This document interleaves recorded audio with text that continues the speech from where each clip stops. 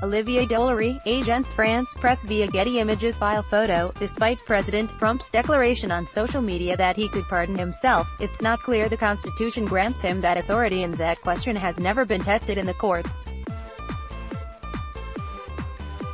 By Steve Peoples and Emily Watson, Associated Press, New York. Even in an era of deep political division, Democrats and Republicans agree presidents should not pardon themselves. And if the nation's chief executive ever does so, majorities of Americans, in both parties, believe Congress should impeach that president. Those are the findings of a new poll from the Associated Press New York Center for Public Affairs Research, which comes as federal authorities continue their months-long criminal investigation into Russia's intervention in the 2016 election and the actions of President Donald Trump's campaign. Ad choice advertising and red invented by Teeds already. Prosecutors have charged 4 Trump campaign associates, including the one-time campaign chairman, Paul Manafort, with felonies as part of the probe, and special counsel Robert Mueller wants to question the Republican president directly. Trump raised the possibility of a self-pardon on Twitter earlier in this month, writing, as has been stated by numerous legal scholars, "I have the absolute right to pardon myself, but why would I do that when I have done nothing wrong?" By a wide margin, Americans believe Trump is wrong. 85% think it would be unacceptable for presidents to pardon themselves if charged with a crime, and 76% think Congress should take steps to remove a president from office if they did so. The survey did not ask about Trump by name, but several poll respondents in follow-up interviews, including some strong Trump supporters, said their feelings would not change when applied to the current president. Pardon himself? You might as well cash in your chips and leave office, said Bruce Novak, a retiree from Davie, Florida, who otherwise praised Trump's job performance and vowed to vote for him again in 2020. It's not at all acceptable. I don't care who you are. Recent AP NORC surveys have found strong splits in opinion by party on issues related to Trump and his policies.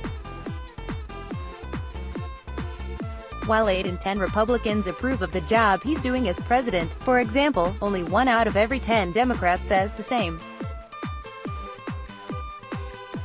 But there's little such disagreement on the question of pardons. 3/4 of Republicans say a president should not self-pardon if charged with a crime, while 56% say Congress should impeach a president who did so. More than 9 in 10 Democrats agree. Bryn Alexander, a 34-year-old registered Republican who lives in Fort Mitchell, Alabama, railed against what she called bias among Mueller's investigators. "They really hate this guy," Alexander said, referring to Trump. "But," she added, "I don't think he should pardon himself.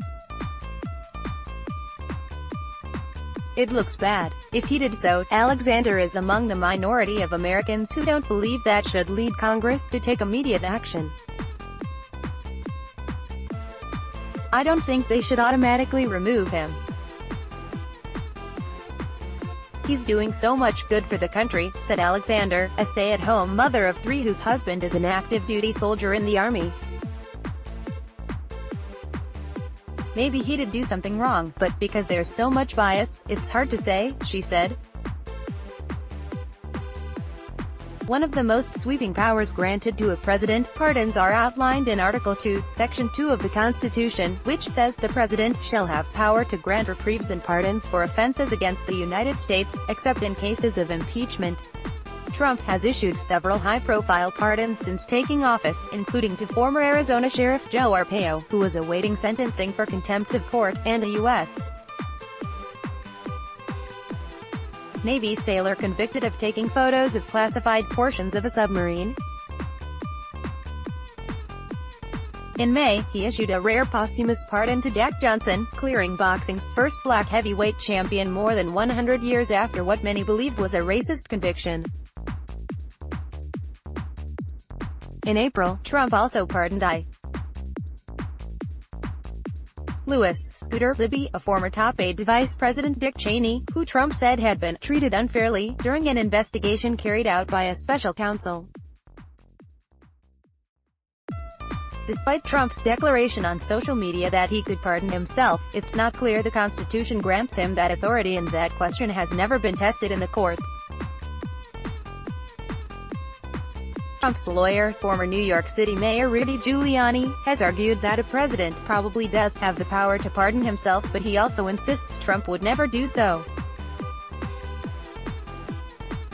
Pardoning himself would be unthinkable and probably lead to immediate impeachment, Giuliani told NBC's Meet the Press earlier this month. On that point, James Baker agrees. The 76-year-old Republican from the northern Chicago suburbs has been pleasantly surprised by Trump's job performance. But he says the Constitution doesn't go so far as to allow a president to use the power of the pardon as a get-out-of-jail-free card. If it ever did get to that point and he's convicted of crimes, it has to be pretty serious to get to that point, then that should stand, said Baker, a self-described history buff. I don't think anybody should ever have the power to pardon himself. No one's above law, Baker added.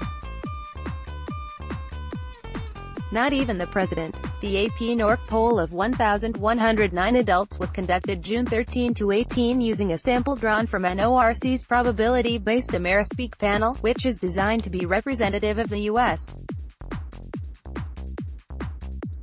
population. The margin of sampling error for all respondents is plus or minus 4.1 percentage points.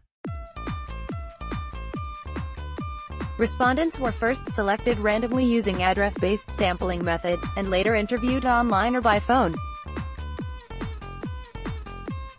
AD Quality Auto 360p 720p 1080p. You might also like 1 o'clock how Toshiba solutions can improve quality of life. Toshiba APAC air conditioning now finally affordable thanks to newthingstoday.com. Magic air cooler takes Singapore by storm.